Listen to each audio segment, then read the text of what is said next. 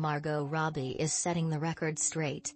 If you can cast your mind back to September, you might recall that Margot found herself at the center of discussions online after a batch of photographs of her looking distressed made the rounds on social media. In the snaps, Margot is dressed casually and appears to be leaving a residence with a suitcase in hand, though fans were immediately concerned when it appeared that she was crying. Looking towards the ground with a serious expression, the Wolf of Wall Street star could be seen holding a hand over her scrunched-up face, looking visibly downcast.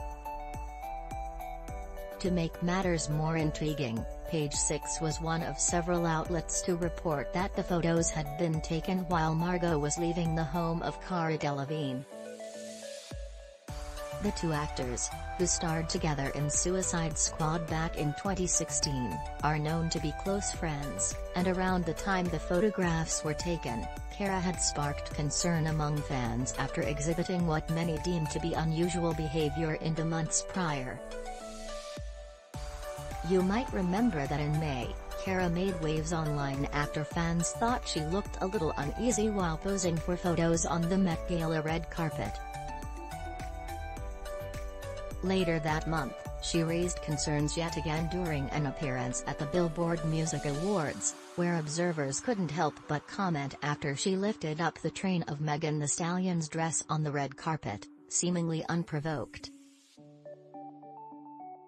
And more recently, the supermodel was seen walking shoeless and smoking outside an airport in California. On the same occasion, she was filmed looking unusually frantic as she spoke on her phone, before dropping it on the ground several times.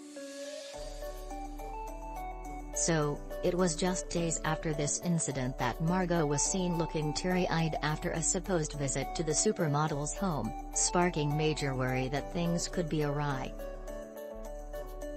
However, we're happy to report that Cara was apparently fine, and Margot is finally here to explain what had actually been going on at the time. During a new interview with Vanity Fair, Margot said that soon after the photos of her crying went viral, she received a phone call from her mom, who was keen to check in on both her and Cara.